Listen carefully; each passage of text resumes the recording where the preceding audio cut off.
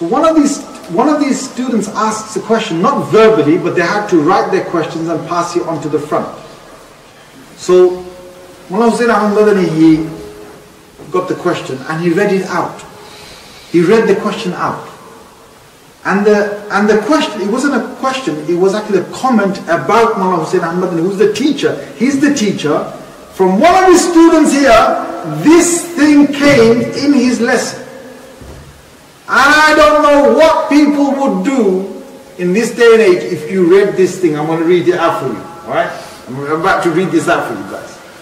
It said that, he said, Maulana Hussain Ahmad, he is worse than the tail of a dog.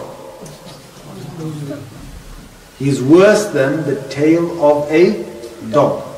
Now we know dog has najasa in Islam, and the tail of that, how bad it is to describe. And obviously this student is not someone who likes him. Students come from outside somewhere, just studying there just to get his graduation, but he's not really, he's not really giving any respect to Mullah Hussain Ahmad. Now you can imagine if that was anybody else, what the reaction would be. A cha,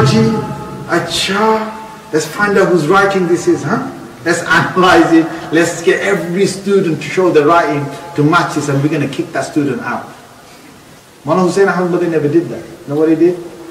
He said, Hussain Ahmad Qiyamat Kadin. He said, he addressed himself as Hussain Ahmad. He said, on the day of judgment, if Hussain Ahmad ends up in hellfire, then this is not only true, but I'm going to say to you that Hussain Ahmad in that case is worse than the tail of a dog. Because the dog will be turned to dust on the day of judgment, but Hussain Ahmad will be in hellfire. So therefore Hussain Ahmad is worse than the dog and its tail.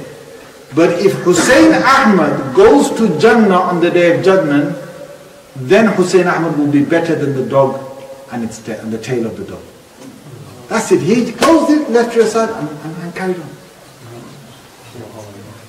Now look at the hikmah, look at the wisdom, look at the balance, look at there's no judgmental, way. I'm telling you, look, when these youngsters come to us with their problems, they need to know something. We've got to have our own balance in check. If you've got our own balance in check, like I'm asking you youngsters, go to ulama, go to those who are broad-minded, who are not judgmental. Go and ask them your question.